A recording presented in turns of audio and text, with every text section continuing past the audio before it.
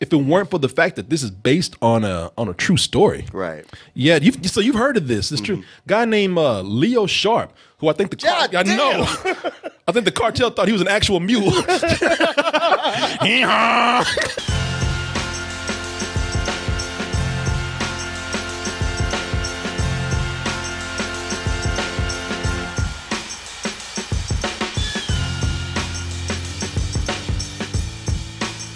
Yeah, Clint Eastwood, who says, this possibly might be my last movie. After my last movie. Yeah, but he's like, no, I think I'm actually gonna die after this.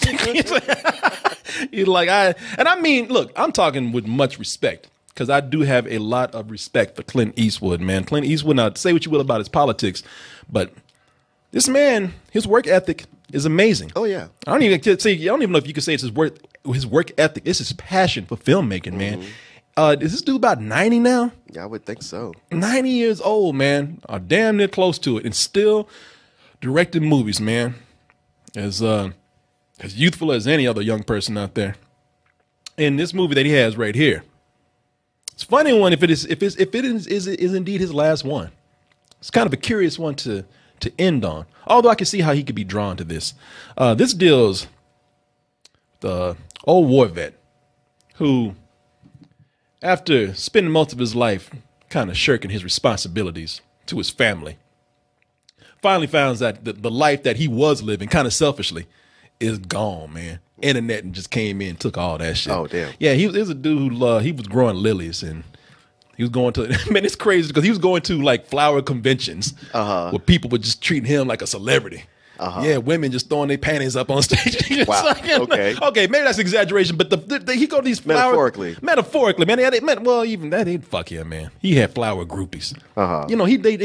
He would spend his time just living his own life instead of doing what he wants to do or needs to do with his family, even as adults. And then one day when he loses that to the internet, because he doesn't know how to do the internet, doesn't know how to sell these flowers on the internet, and business just came, other people doing it on the internet just came in and took his business away.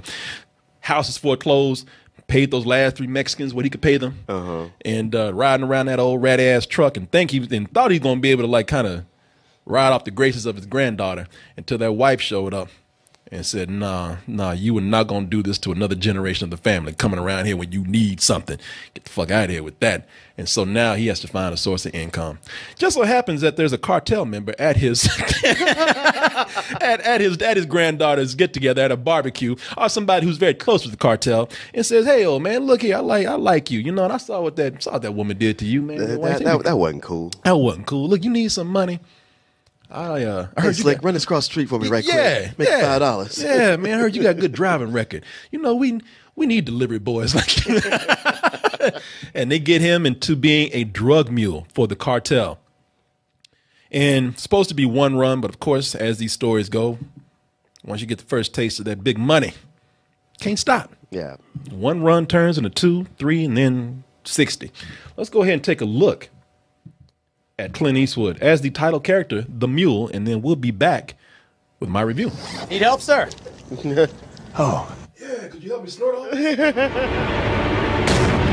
For what it's worth, I'm sorry for everything. In these movies, that was cool as shit. Yeah, no, it's an interesting story. Now, and as you see in all these movies, you also have the person that's on their tail, that's going after them, and then here that would be somebody that Clint Eastwood has worked with before, somebody that actually helped boost his career very much. Bradley Cooper. Yeah, he had him in American Sniper, and also Michael Pena's pretty good in this too.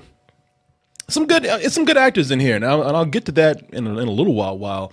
Why you have good actors in here and good performances, but the thing with Clint Eastwood in this character that he plays is that he wants this character to be so likable, when he hardly gives you a reason to like this guy. Now, as you saw from the trailer and from what I described to you, this is not a good guy at all. This guy he's actually he's an asshole, man.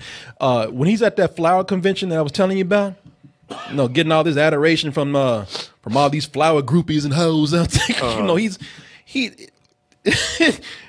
his daughter is getting married, and he could give a fuck less. Oh, really? Like, how do you double book on your daughter's wedding? He'd rather be at this cheap ass, rinky dink ass hotel convention while his daughter, not his stepdaughter, not adopted daughter, but his real daughter is getting married. And nowhere to be seen. In fact, he's even in the bar drinking while his daughter is over there crying for her wedding. He's at the bar, around for everybody. Oh. Isn't he supposed to be paying for that wedding? You know what? No. Well, yeah, he's supposed to. Yeah. But he wasn't there. And even at the bar when he was there, they have a bridal shower going on. And the bartenders. That reminds me of something. That's where the bartender is like, "Would you want to get one for them too?" And he looks at him and is like, "Yeah." And he looks at him like, I think I'm forgetting something right now. Oh well. Hey, the flower man is here. No, it is wow, man. And he gets called out. Diane Wiest is his ex-wife, and the mother of his child. And there are moments in the movie where she is talking shit about him and calls him out, and you feel bad because she calls him out at times when it could ruin somebody else's occasion. But you sit there and you say, "Man, I cannot disagree with a word you are saying. You are so right." And she goes through about how this has been affecting her their whole life, her and his children. And it doesn't help that when she does call him out, he walks away and he's like, "Fucking bitch." It's like, see, this is wrong with you, man. You don't want to listen. And at times you do like him because he is that's the thing with Clint Eastwood. He's a good enough performer. And he's a natural enough performer to where, it's the character he realized that the challenge is to make you like a character that is so unlikable like him. And he is like that. His problem is that he will help a stranger, he will help a friend. He just can't help his family because the family is too much of a commitment. Because helping friends gets adoration from your friends. Helping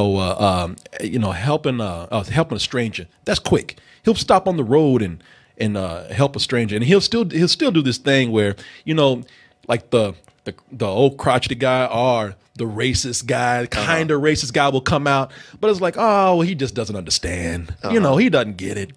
He's old, and that is my problem with the kind of character that he is in love with these days. Yeah, he wants to be, he is that guy who, despite all of the awkward and racist things that he says, he's that PC character that you gotta love because, well, he gets a pass because he's old. Mm-hmm. That goes back. And not only is he old, but in this movie, the same thing happens. Not as much as you see in this other movie. He's a softer version of the character he played in Gran Torino. Come here, girl. Ever notice how you come across somebody once in a while you shouldn't have messed with? Man, you crazy, man. Get out of here, man. And that is my problem with that. It's like, listen, Gran Torino, it's a good movie. It's a well-directed film. But my whole problem was he is still doing what he did from the Dirty Harry era, which is, you notice that he knows the crowd that he's playing to. Now, don't make no mistake. He knows that old conservative people likes his ass, and he played straight to them. He showed them. If you look at this trailer right here, first thing he showed you, a pack of black dudes, a pack of niggers, a pack of, as Mel Gibson once said, a pack of niggers. Yeah. Messing with a girl, and here comes the white savior. He played that's imagery. Even though I'm a good racist, you got to forgive me because I'm just a product of my time. He knows that scary image played to his audience. Sure. And I'm glad to say that that's not what is really going on in this movie. He is a softer version of what happens there. He's not exactly as racist as he is just kind of really a product of his time and just kind of ignorant about things. So you kind of forgive him for those things, even though with his family it's hard to do. And that's what I'm saying when he wants to, because he's really pushing for it. It'd be one thing to sit back and say, all right, look, you just have to accept this guy for what he is, or don't. He speaks for himself, but he really pushes for this character to be charming, because that's what he's working here, man. He's working charm. There's a moment in here where characters who despise him, oh, just takes a moment of me sitting down and flashing a smile real quick, my old ass, and touching a hand, and everything's cool. And it's like, no, all the shit you set up before, the baggage we had before this film, all of a sudden you we're supposed to like this guy because he smiles and says something charming.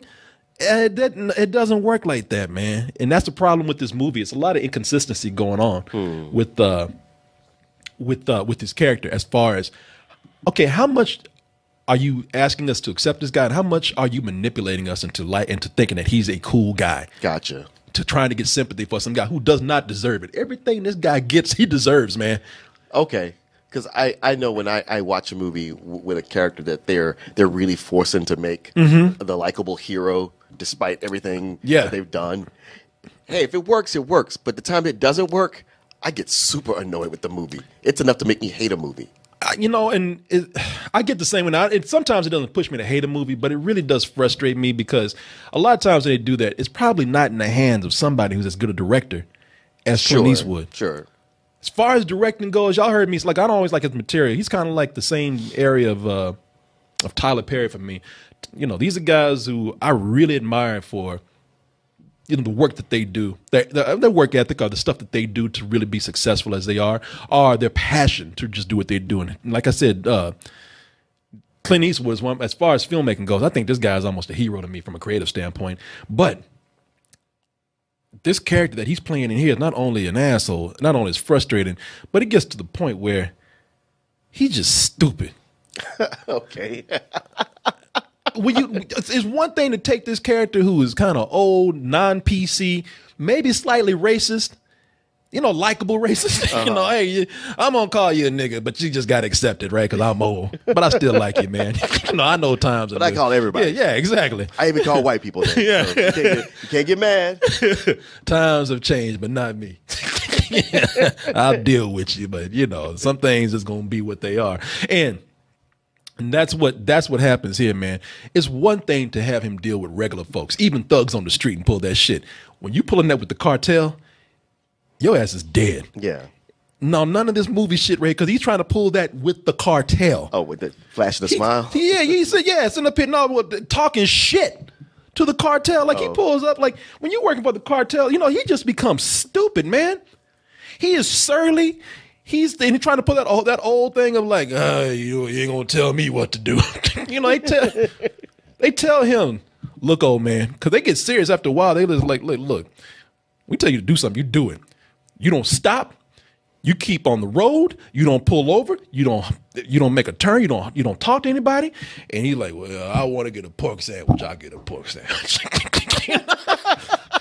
What are you gonna do about it? And what does the cartel do instead of capping it? They're like,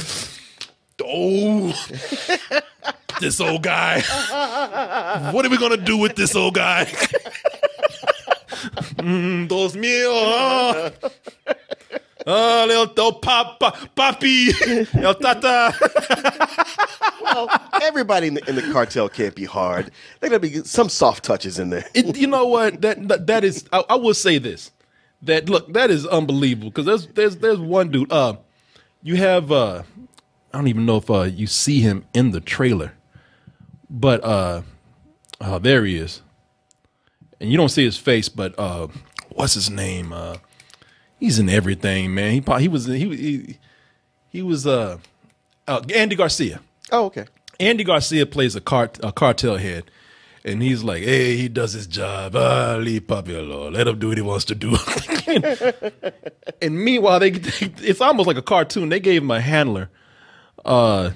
They gave him a guy that needs to watch him. They say, hey, look, he's becoming so good. Just watch what he's doing. And I actually like the guy that they have playing his handler. It's the guy. Let me see here. It's a guy named Ignacio Sergio, and it almost gets to a comedy, because he's just kind of like, look, I'm gonna kill this old man. I can't keep doing this. He doesn't listen. He doesn't do what I tell him to do. And then Andy Garcia's like, just leave him alone. I'm the nice cartel guy. And so I don't. I mean, from the beginning, this whole thing with the cartel and him and the relationship they have, this sitcom relationship they have, not too convincing. Because it is playing for a moment, for a movie that's trying to be a drama, it's playing off like, you know, Chico and the man. Chico and the cartel. You know, Chico and the man. Yeah, cartel and the man. You know? Yeah, man. It's kind of ridiculous, and they keep saying, because they keep using the excuse, he has no problems, he has no bad driving record, he does his job, he's very good at it, and he's old. And it's like, yes, he's old. Like this dude could drop behind the wheel at any moment. And the thing is, he's so stupid because they tell him, they say, now look, they tell his ass at the beginning. They say, now look here, old man, you need to worry about what's in this bag. You just drive, do the drop, look in the glove compartment for your money, and come back home. That's it. Easy money. It takes his second trip. He's like, oh, okay, I got to see what's in this bag. Oh, no. He does exactly the opposite of what they tell him. And when he opens up the bag, you know, he's like, oh, my God, cocaine. It's like, what did he think was in there? You're working for the fucking cartel. What you think is going to be in there? I just thought it'd be his pinatas. Yeah. This. What the fuck you thought was going to be in there? Tortillas? What the hell you thought? The fuck, it's like eating, look, man, you 90 years old. There's no excuse for you not to know. You watch Fox News. They talk shit about the cartel all the time. And everybody's seen Breaking Bad at this point. Yeah. He opened that shit up. He's like, oh, my God. What the fuck? You doing illegal shit. You didn't think that there wasn't drugs in that bag? It's just the way he recoils in horror. Oh. You stupid motherfucker. What you think was in that bag? You know, and it would almost be hard to believe if it weren't for the fact that this is based on a true story. Right. Yeah, so you've heard of this. It's true. Guy named Leo Sharp, who I think I think the cartel thought he was an actual mule. Well, he can't snort the product with all that hair on his nose. Well, that means he gets... Yeah, it's just none of it's getting in. I'm sorry. He gets that filtered cocaine. Jesus, that dude got an afro coming out his nostrils. It's like a troll is sticking. You know the troll dolls? Man, you know, it's funny how whenever they do a Hollywood biopic, they always get actors and actresses who pretty up the people, the real people. And you see Clint Eastwood at 90 years old, you're like, all right, well, they ain't do this guy any favors. Until you see the real guy, you're like, oh, yeah, they did. Yeah, you see 90-year-old cool right here, and then you see him. You see the ghost of Christmas past come up and shit. God damn, yeah, bro. Man.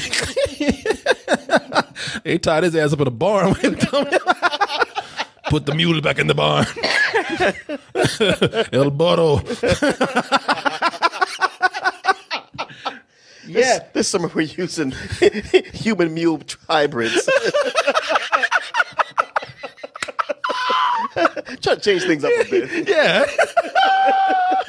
Yeah, he went by El Tata. He was working for the Sinaloa cartel, and he got busted in 2011. And I didn't know this until after the movie. So I will say that I'm going to follow up on this story when it's done, because if one thing the movie did for me, it introduced me to this man's story right here, and I'm really curious to see what it's like. And just see, I mean, because, you know, sometimes truth is stranger than fiction. Sure. You know, what you see in this movie and all the things I'm complaining about might actually be something that happened in this man's story. But I would say that the way it's presented is just, oh, hey. Get out of here, young fella. You know, his dumb ass, but they make it look, I don't know, all these Mexicans put this flour in the back, huh? I think they're baking pies or something. I don't know. You want to help me out, young man? Sir. But yeah, man. One of the things that is cool with the movie is that I like the way that now I'm not saying that this is a good thing. I'm not trying to, you know, I'm not trying to make any kind of moral judgment on the cartel. I'm not trying to defend the cartel, but I do like in the movie the way that he humanizes the cartel. You know, like the lower level guys that he deals with. He's coming back so many times that, you know, they're not treated like villains in the movie. Yeah. Like if you're working for people like this, you know, they introduce them as scary Mexicans at first, but then he gets to know them and they're actually really patient with him because they're like, you know how to text, do you? And they're like, okay, let me sit down and show you how to do this. He comes in like, hey, how's your nephew doing? I'm like, hey, thanks for asking, man. It seems like, regardless of what you think about the morality of these of the cartel and the people that work for them, if you're close with people like this at a certain level, you feel like you would get to a point where you would, they would be human to you like this. It's like you're not going to just stand there and scowl the whole time, are you? Yeah, and that's one of the things I liked about it. Like some of the guys, and I like and his handler. I like the way he's kind of putting the handler is kind of put into a little uneasy position because they don't play it as sweet natured as I thought they would, which would have been bad. You could tell that the handler is actually starting to kind of care for this guy, but because of his position, he can't do it. Mm-hmm. So it doesn't play out in a way that feels like it's false. Like they become friends and it's like, hey, Chico, whatever. Hey, you got to get out of this racket, son. Yeah, you got to get your life straight. You know, you got to find your passion. Besides this, you got more going for you. You know, they don't play it out like that. You know, that was a good place where I thought the writing excelled, even more than his own character. They just what it is that they want you to have, you know, they want to make some redemption for this character, and they want you to feel sympathy for him, so you buy that redemption at the end of this movie. And it's like, no, you tried to actually steer this in another way, and I grabbed that fucking wheel, and I was like, hell no, he ain't going down that road. No, this guy is not the way it's presented. He's not a sympathetic character. So this redemption that he has, it's like, that's not redemption. You got what was coming to you. Mm-hmm. You know, there's nothing redeemable about this, man. I'm amazed at Clint Eastwood's direction. I mean, you know, now he's got a lot of Hollywood on his side to make his films look good. Sure. But it does take a certain artistic directions to make the decisions of what you want out of your movie. And one of the things that Clint Eastwood has always done, and he's been able to do even with his bigger budgets, is know when to strip back on a lot of things and center on character and actors. A lot of people love working with Clint Eastwood because he's an actor's director. Yeah. You know, I'm not going to push you to do what you need to do. You're a professional. You got leeway to treat this character like you want to. You know, I want you to try different things. I want to center on you as a believable character. A lot of things are stripped back in this movie. There's no music except for the music that they play that he's listening to, or a song that comes up. Mm-hmm. It's a well-produced film. Nice. It's shot well, but again, you know, it feels like even with the production that's being as nice and you can tell the money's there, everything seems a little stripped back to where things feel real. I really like his as far as, you know, with all of his movies, even the ones he experiments with, and they're not always that good. I've always liked what he's done with actors. Sure, and that's still his strongest point to this day. You know, and it almost makes me want to say, I would like to see him go out, not with this movie. I want to see him go out with another movie with actors who are not there for their name, but actors who are good. Yeah, with a great story. And I want to see him make one more movie, you know, before he's done, man. Because this one is not a strong one to go out on. He keeps saying he's done. Has he said this is the last one? That's been said. But did he make 2 movies this year? 90-year-old man made 2 movies. 2 movies this year? He made that one about the guys on the train. The guys. Oh, that's right. Where he didn't. You know, he's so much into actors. I guess it's the one time I didn't work because he's so much into letting actors be actors and feel real. And he took people who couldn't act. Guys, yeah. And they said, your actors can't act. But yeah, I would. This is not the one, man. This is you know, it's even the stuff that's played out with the DEA. It's played out very, very rudimentary, like every other movie. When Bradley Cooper comes in, you know, you got to make a name for yourself. And Lawrence Fishburne, just to shy away from being like the black police chief. You know, he's not yelling anything, but it's like, what you got for me? You got to get an arrest. You got to get a win if you want to make a name for yourself around here. And that's all that character is there for, man. It's very generic. Yeah, it's just not that. It's a great story, just not a well-written script, I don't think. And when I say that, I don't mean it's terrible. But something like this should have been way more interesting. Huh. So it's funny because reading what this was and all the circumstances around it, my fear was that it was going to be another old man with the gun. And then as you start talking about it, I was like, oh, it's not. It's something else. But now as you're coming on the back end of it, it's like, okay, now it's starting to sound similar again. It's not the old man with the gun because he has the gun pointed at him most of the time. Although, right. I know it's not the same story. Yeah, although I will say and I can't say it without spoiling anything, so I would just say it does turn into what you're thinking by the time we get to the end. Yeah, where it's like, hey, this guy's a criminal, but we're trying to make him seem like a charming guy, and you just root for him the whole time. Yep. It's like, well, okay, if you want to put the camera at this angle, but I'm looking at all the angles, and I don't think this played out the way you're making it look.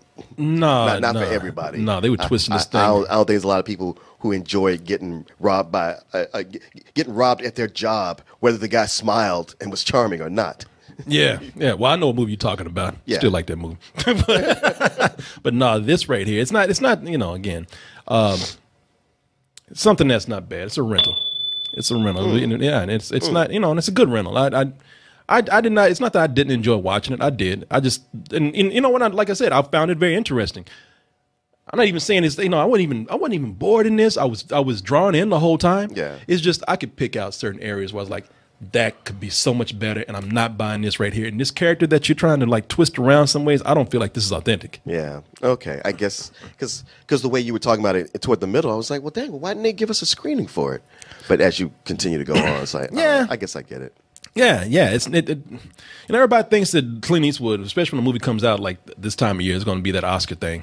That Oscar movie, the one that's it's a safe bet as Oscar bait, but it's it's not. It's an enjoyable movie, but I just think it's better enjoyed at home for all the flaws that it has. Like I said, I hope this man can he can get one more, just one more, just one more American Sniper in there. Yeah, just squeeze one more. That's it, man. That's it. And that was the other. They tried to make him a badass by the end of the movie too. Really? Yeah. I'm like, no, it's a point in your life where you can get your old ass beat. You try to put it on, you point that finger at the wrong person. End up missing that arm. Yeah, no, that's some Fox News shit right there. Yeah. That's a Fox fantasy, all right? The thing he did at the end of this movie. I don't even know if it's true what he did at the end of this movie. I think they changed that around a little bit. So we'll see. Yeah, sometimes you have to. Yeah, we'll see what happens, man. We'll see if there's actually, like we said, if you can just squeeze one more out. Damn, that dude. Look. Ooh. Look at you still sitting there. You love us. You know you do. Go ahead and subscribe to this YouTube channel right here. You want more of us? Go over to doubletoasted.com where you can not only find a longer form version of this video right here, but all of the live streams that we do almost every night of the week. Support us over at dtmerch.com. Get a shirt. Show everybody you're toasty. And if nothing else, stay toasty.